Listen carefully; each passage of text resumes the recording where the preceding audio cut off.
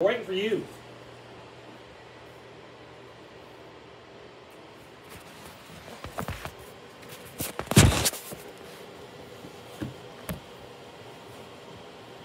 Did you know that 31% of all adults in America have some sort of anxiety disorder?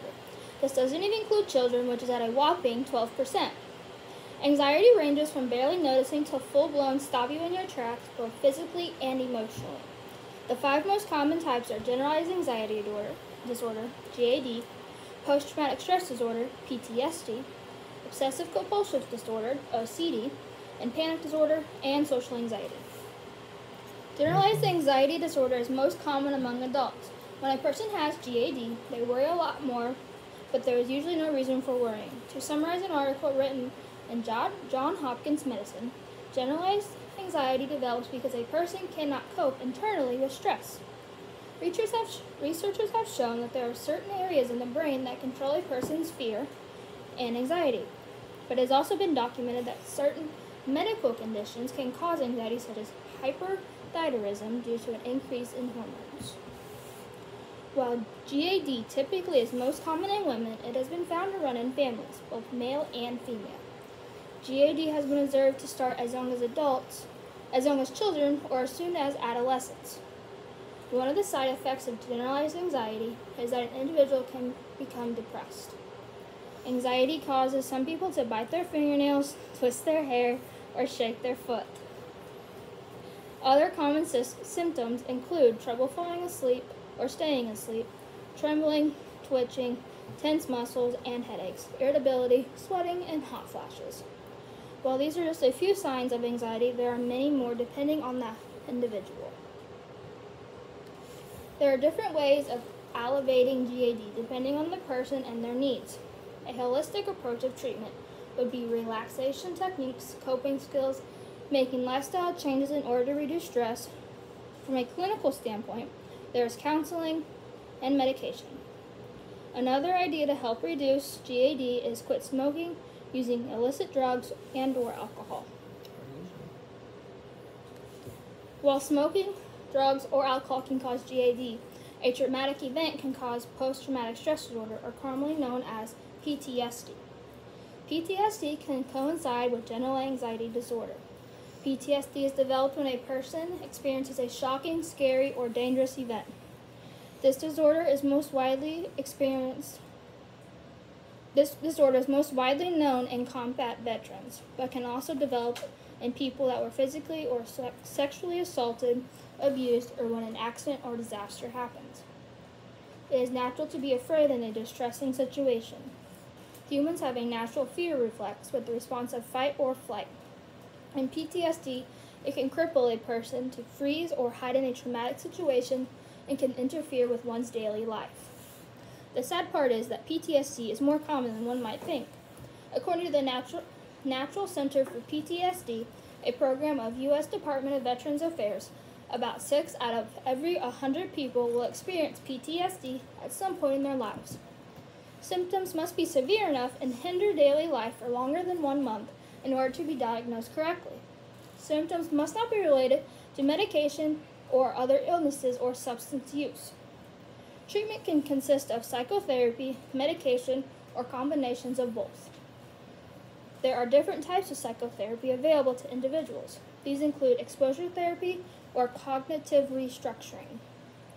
Exposure therapy is when a person is exposed to their fear in a safe way, learning to manage its aftermath, while cognitive restructuring is when a person learns to make sense of a traumatic event. While all of this is important to one's recovery, one of the most important parts is having support from family and friends. With all this together, a person can recover within 6 months to a year. Another type of anxiety is called obsessive compulsive disorder, or widely known as OCD. A person is not born with OCD, but can genetic tendencies evolving towards the disorder. OCD is long-lasting, in which a person experiences uncontrollable obsessions. These obsessions can be characterized by repeating thoughts, urges, or mental images. These images can be intrusive, unwanted, and make most people feel anxious. The most common obsession is fear of germs, leading a person to wash their hands multiple times a day. Some have to have everything symmetrical, placing items in a certain order. OCD and its symptoms can be very time-consuming and can interfere with daily life. How does a person realize they have OCD? People with OCD generally cannot control their obsessions or compulsions even when they know it's excessive.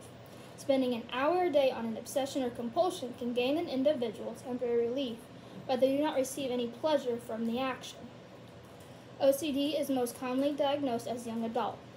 OCD can either slowly go away over time or the symptoms can get worse.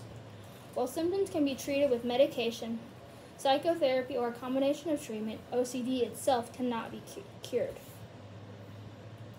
While a person with OCD prefers everything in its place, an individual with social anxiety wants to stay out of view. Social anxiety has an intense, persistent fear of being watched. It is an all-consuming feeling as if they are constantly judged by others.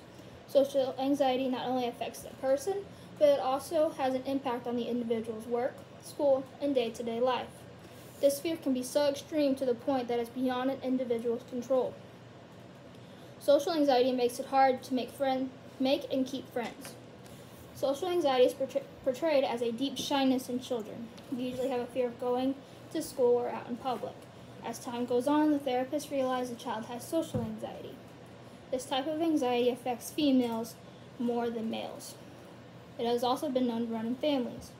When an individual realizes they have a problem in the social atmosphere, there are several options for treatment. These include psychotherapy, medication, or a mixture of both. Psychotherapy branches out to different aspects of treatment. One of the most common ways to treat social anxiety is cognitive behavioral therapy. This is where a therapist teaches you different ways of thinking, behaving, or reacting in a situation that will help you be less anxious or fearful.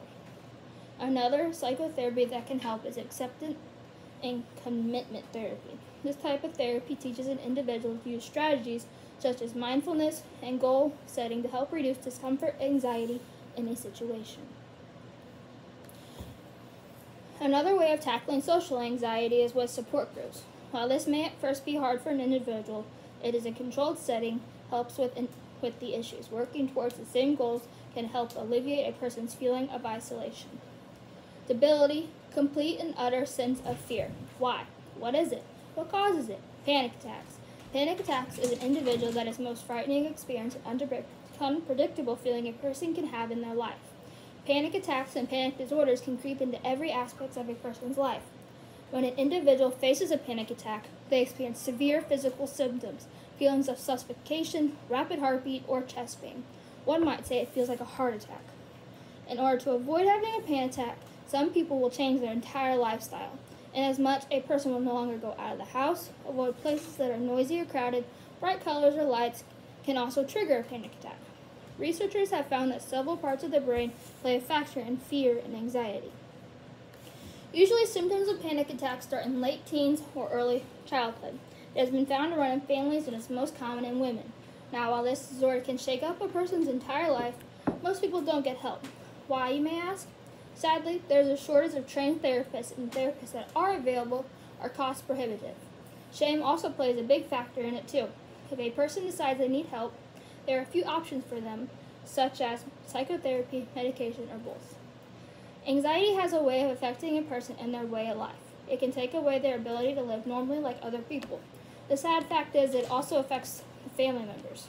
Whether you have generalized anxiety, having to take medication, or learning how to handle it on your own, a full-out panic attack, which limits what you can do, anxiety can be a crippling disease.